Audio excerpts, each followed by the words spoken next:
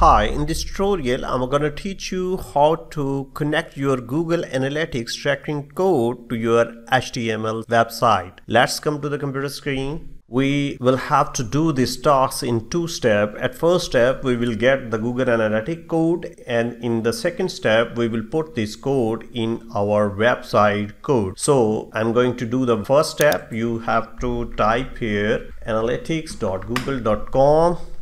Here is the Google Analytics dashboard. You have to go to the property, your account. Here is my account, and I'm going to click this property. And here is, you can view the data.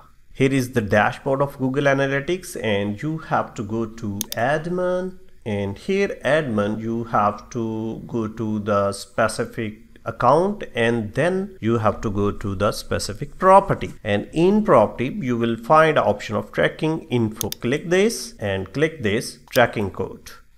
Here is your code. You have to select it and right click and copy. Now in second step, you have to put this analytic code in your website. So here is my website, and for testing purpose, I have created a simple website code, HTML code here. So you have to click the HTML code. Here is the code of my index page or home page. You have to go in the head section of your code. And here is the starting of head tag, and here is the end of head tag.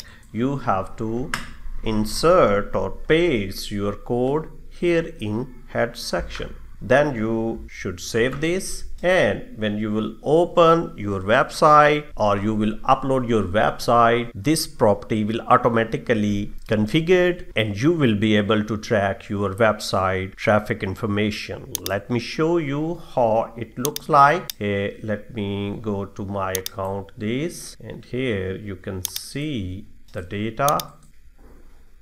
You can see data will be here, user, session. So this is a way how to connect your Google Analytics to your website. Thank you very much for watching this tutorial. Keep watching the next one.